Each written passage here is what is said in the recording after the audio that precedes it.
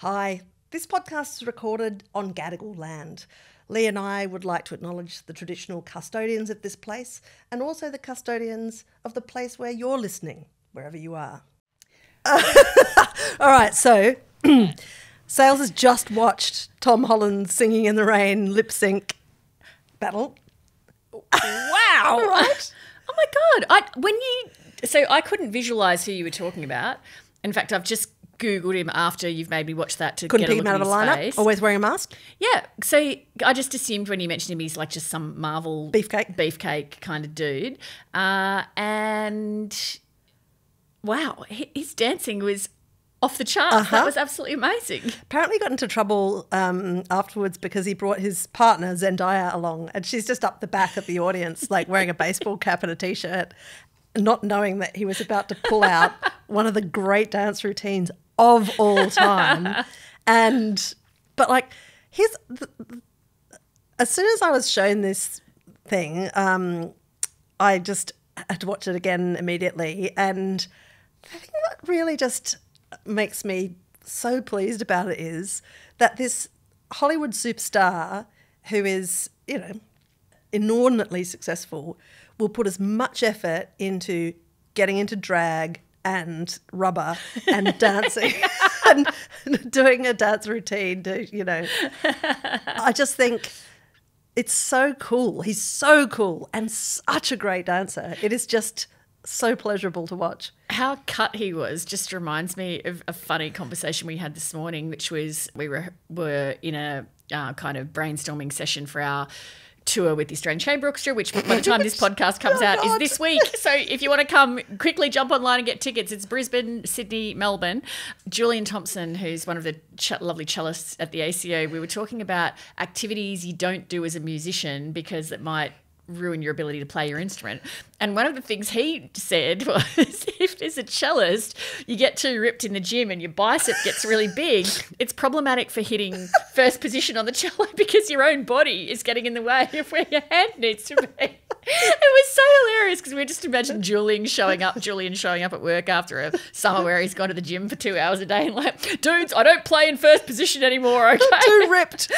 I'm too ripped. I had really good intentions for this podcast, given that the last one was all about pop culture. I had really good intentions for this one to be highbrow, but look where we are already. Doesn't have to be, love. I mean, it's fine. It's the beauty of Chat 10, isn't it? Well, lowbrow and highbrow, they have to meet somewhere, don't they? Middle. True dat. Yeah. I do have a couple of highbrow things to discuss, however. Okay, and then I'll spoil it with something. Okay, good. Leave it with me. So I read this, my friend Evan recommended me to read this short story, and it's one of these situations where you then discover the person has all of this work that you've never heard of them. It's a woman called Claire Keegan. Yes. The book is called So Late in the Day. Yep. Have you read it? Yes. Oh, have you talked about it on here before? No, I have actually, weirdly enough. I think I've read it. I went on a bit of a Claire Keegan kind of.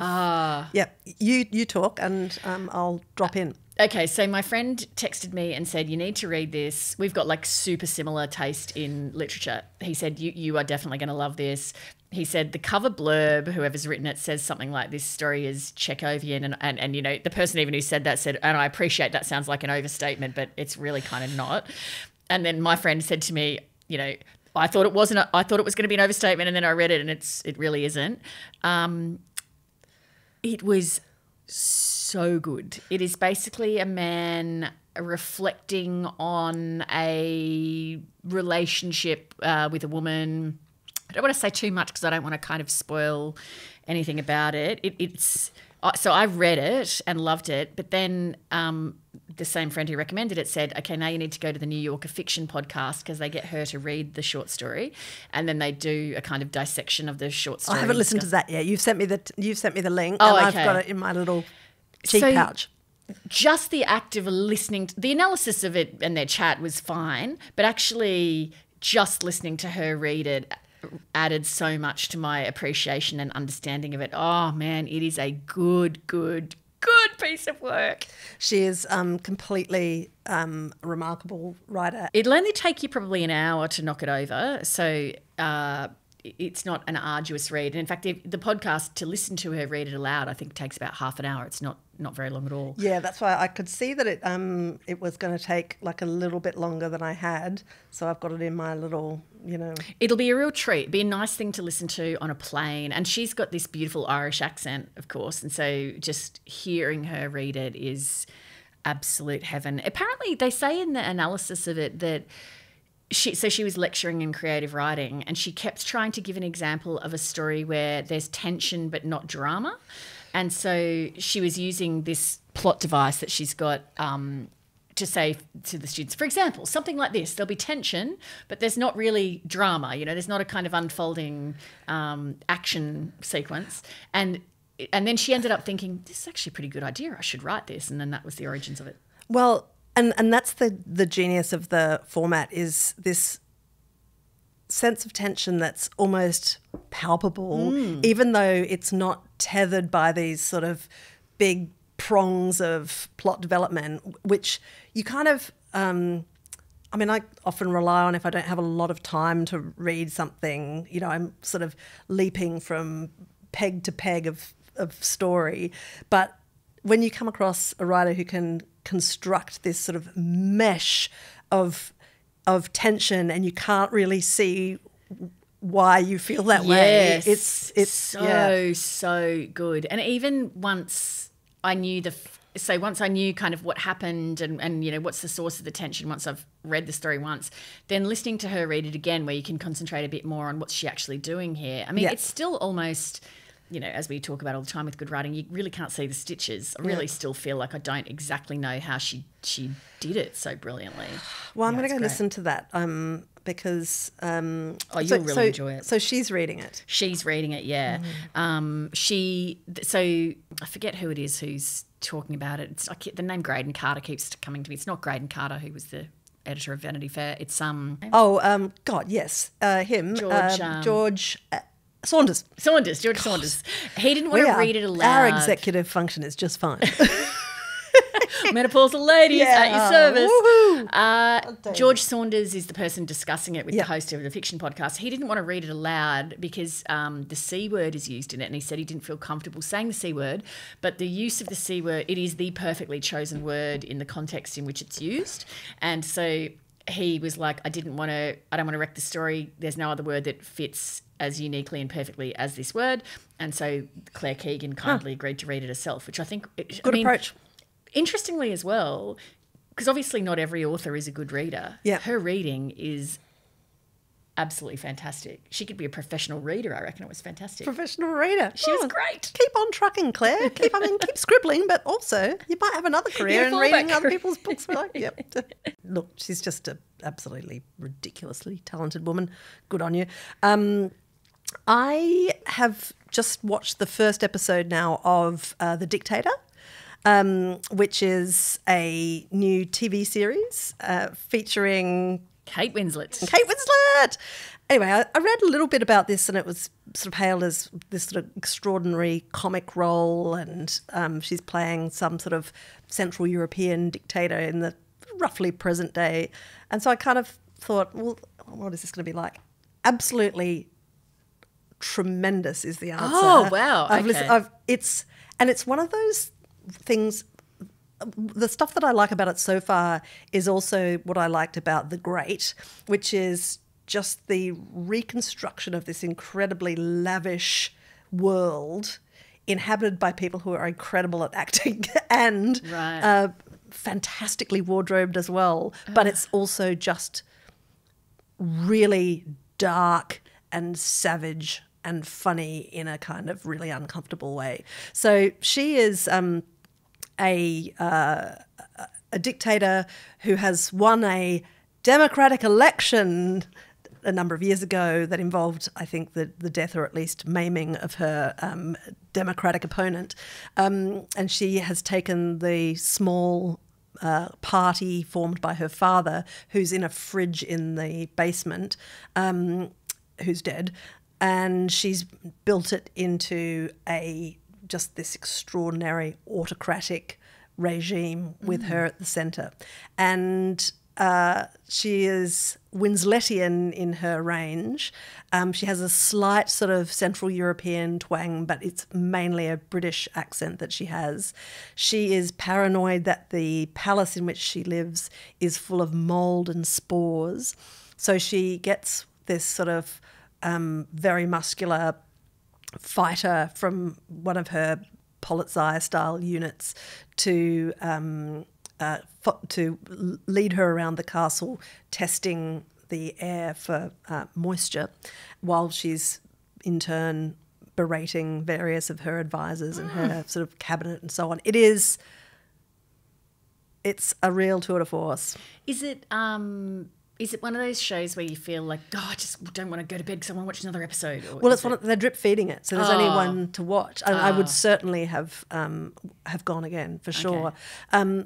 But wow, there is something about the wholeness of her commitment to this role, because she's obviously a monster, but she's also in that way that dictators and bullies so often are, has this very close to the surface sense of anxiety and fear that she stamps down with violence and horror upon others. And I don't know whether it's watching a female character embody that kind of dictatorial role, and obviously the freedom of having it be fiction rather than attempting to pay even lip service to the life of an existing monarch or dictator or whatever, plutocrat, makes it, I don't know, the psychology of a person who needs to dominate others because of their own deep fear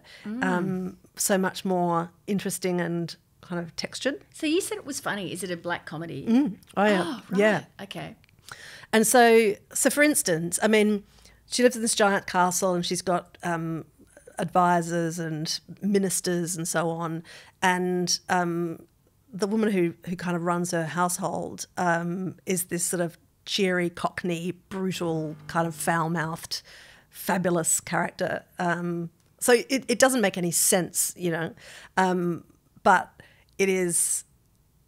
I just loved it. I thought it was fantastic. Okay, and funny in the sense that, you know, it's brutal about terrible things, right? And yet there is this sort of pathetic vulnerability that is also funny the way she does it. I don't know. It's yeah. As soon as I saw it land, I put it on my watch list, but just haven't got around to it yet. Do you know what I have been watching? And again, I'm really hoping that you have been watching it as well. One Day. Oh yeah, I've watched all of that. Oh, okay, great. I am only about 4 or 5 in. I have read the book by David Nicholls on which it's based. Okay. So, but I can't really remember it. I've got a vague. I'm not going to say it out loud because I don't want to spoil it to anyone. But I've got a vague sense of, I think this is what happens, but I'm not entirely sure. So I'm kind of watching it sort of fresh. I think I've never seen either of those two actors before who are the leads, who play Emma and Dexter.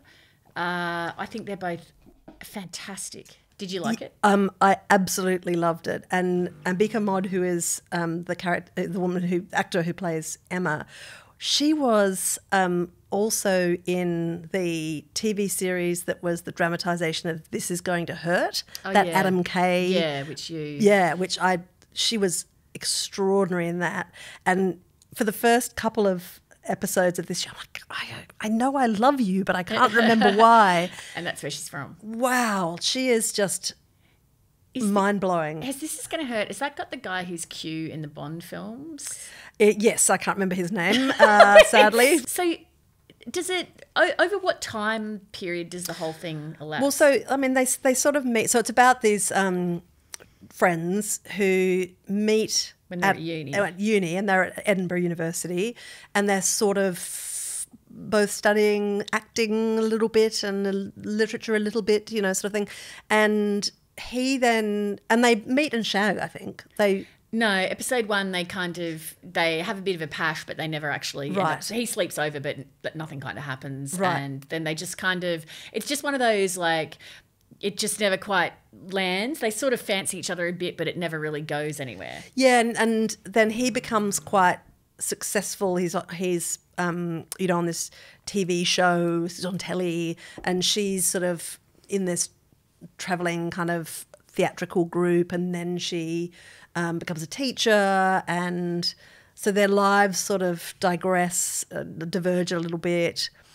And so it covers, I guess, probably 25, 30 years. Okay, yeah, because I'm only in episode 4 or 5, and You've got a fair way to go.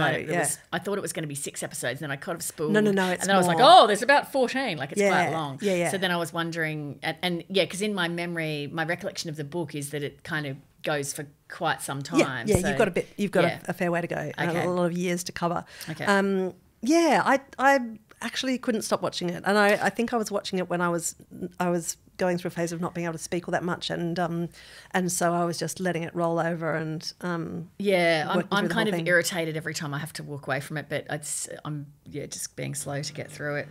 I'm irritated every time I have to walk away. But while we're on great British actors, or kind of GBAs, yeah. Actually, there's a bit of British/Irish content in this today. Andrew Scott, who was the hot priest in Fleabag. Yeah. So I've talked before about National Theatre at Home, which you've talked about that excessively, I'd I say. have. Yes. Yes, exactly.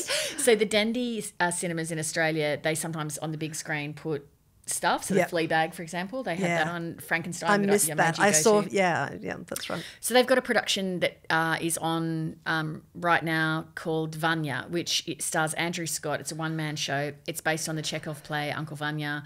And basically Andrew Scott plays every character in it. And so it's a kind of adaptation, but he sort of meanders between the characters. It's one of those extraordinarily skillful things where after a while you forget that you're watching one person do it all, because you just buy that the person standing by the sink is this person, and the person who's out the back is... that's annoying to find out that guy's good at everything.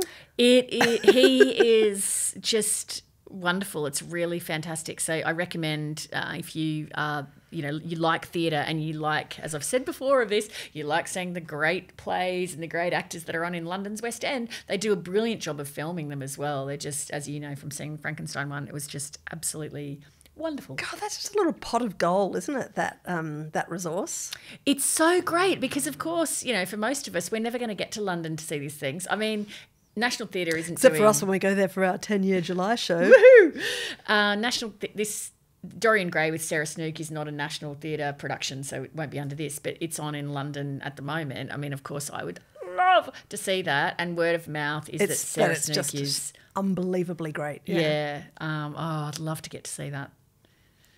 I wonder if they extend the season. I guess she's so in demand that... It's the theatre is they're booked up so many years in advance. You can't just extend because then something else has the theatre. So, and also she has a small baby. So of course I guess she does. The question selfishly. But I mean, it'll go to New York. It's been a massive hit in London, so presumably it'll end up in New York. Anyway, it's these kind of great performances. Unlike a film, it's one off, right? You go, you see it or you don't see it. Yeah, it's true. But let's not forget the actor who did it first. True that. Erin Jean Norval, who's also fantastic. Yeah. What about people who are doing 27 jobs at once? What else? Oh, yesterday I went to see a kids' movie. Yeah. With Kate, and it's called Migration. Mm-hmm. And it is this fabulous story that I just absolutely loved, and it's nearly done, I think, in the cinemas, but you can now get it on streaming.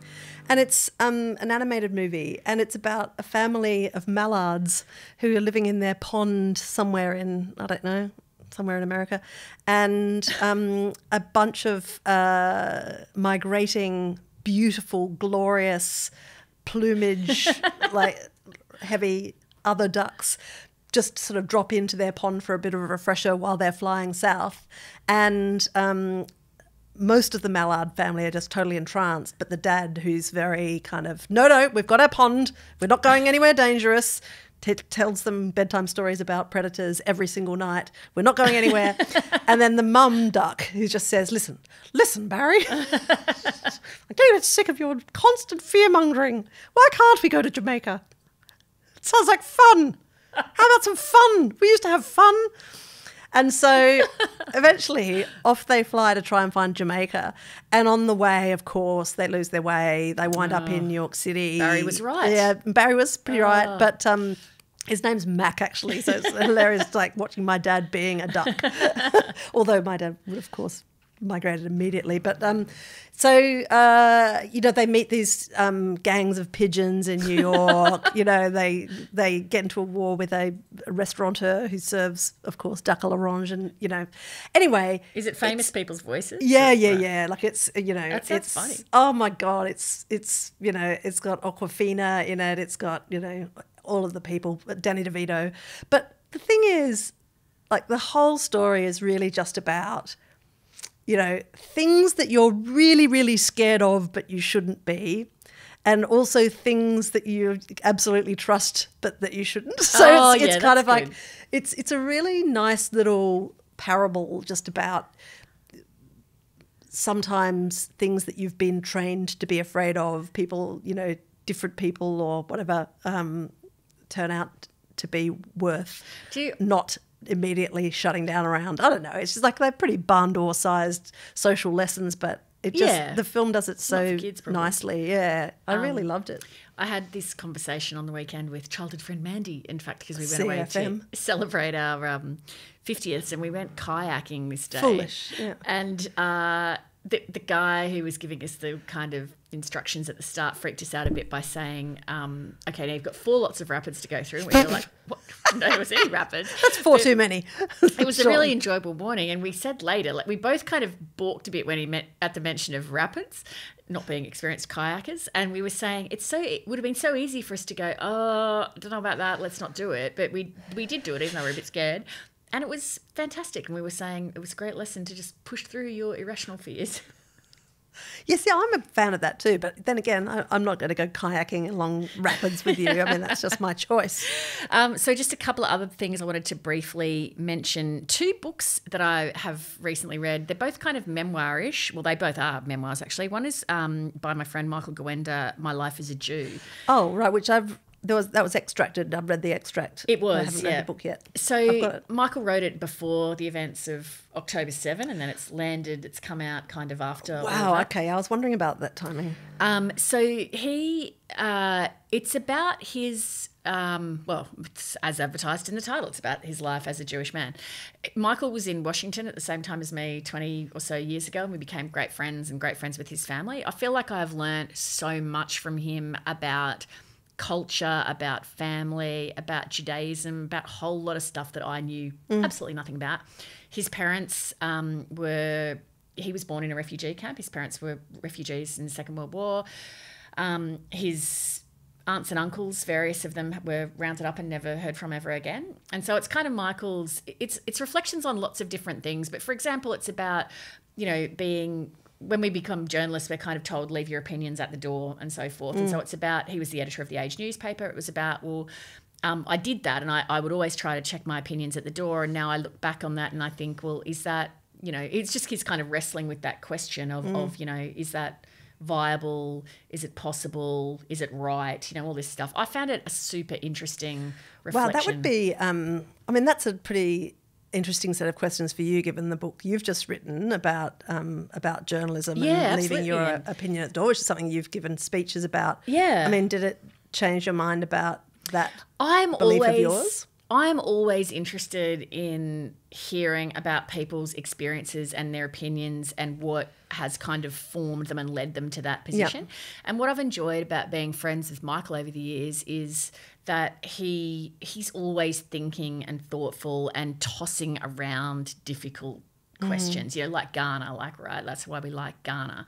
So I just like trying to understand, where is Michael coming from and how do his life experiences and his family's life experiences influence his thinking, because it helps me understand him more as a friend. And so I just kind of enjoy that. Same with this other book I'm reading, which also is about something I know nothing about. It's called Barbarian Days by William Finnegan. It won the Pulitzer Prize for nonfiction. It's a memoir basically about his love of surfing. What? He's a writer with The New Yorker.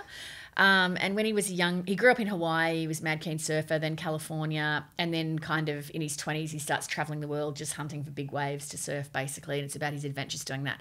Now, I've never gone surfing because I'm a bit scared of the ocean. I love watching surfers. I love sitting in proximity to surfers and eavesdropping on their conversations. Waxing their boards. All the stuff bringing that they them hot do. chips. I find their whole subculture super, super interesting, and unique and amazing. Does that sustain a book though? It is. It's so beautiful and amazing and interesting, and it's a really long book too. But it's whole. I was about to say, surely it's a short book. It's a long book. His writing is so beautiful. As I said, it won the Pulitzer Prize. It's kind of like, reminds me a bit of that book called The Overstory, which is about trees. And you're like, well, how does this dude write 700 pages on trees? And this guy's written 700 pages on the ocean and surfing and a wave. And what does it feel like to ride a wave? And what does it feel like to harness the power of the ocean and so forth? I just absolutely love it. Anyone that's into surfing or ocean swimming, you will adore it. But yeah, it's just wonderful. And so these two books are both about things that I really kind of have no personal experience of, just don't really know anything about whatsoever. And so I'm finding it really interesting to just immerse in these worlds and think, all right, that's interesting. Almost as though that's almost what books are good at, really. Exactly. Isn't it? Which reminds me, actually, I am interviewing Ann Patchett on the opening night of the Sydney Writers' Festival coming up. And because the theme of that festival this year is Take Me Away, which is kind of like, I mean, having not long ago finished Ann Patchett's most recent book, Tom Lake, I kind of was interested in the way that it was able to bear the reader back and forth across generations. And I assume not obviously I'll check this out before I'm actually interviewing her, but it's got this sort of, I mean, she does write a lot about her own family, and my favourite book of hers, Commonwealth, was one of my favourite books ever, really, is about her and her family as children. But this ability later in life to be able to kind of swoop back and look at past things that have happened to you over your life without regret, even though they were painful at the time, is such an interesting thing to learn, I think. I forget what it was called, but her book of essays, that was the book out before Tom Lake, that's really wonderful, and it's all that kind of stuff. Yeah, she's quite extraordinary. So I'm also obviously shitting bricks about that immediately. But if you haven't gotten to that book yet, get onto it straight away. Oh my gosh, I feel like we could go on for another half an hour. Do you know what I was just noticing? So when we started recording this morning, there's a timer that's been set up for us, and we've been going so long that now it's just off. It's just off. It's wow. not actually we working. literally have run the clock down. All right, well, maybe we'll, do you know what? I will come back to you with my, Patchett thoughts after the interview. Yes, please do. But do have a look at that program, by the way, because the Sydney Writers' Festival this year is just absolutely chockers with incredible writers coming to pay a visit. Good tip. Thank you. As they do. Yeah. Thank you very much for listening or watching. You can find more of our content on YouTube, or if you don't like to look at our faces, and let's face it, that would be fair enough, you can listen to us on Spotify or wherever else you choose.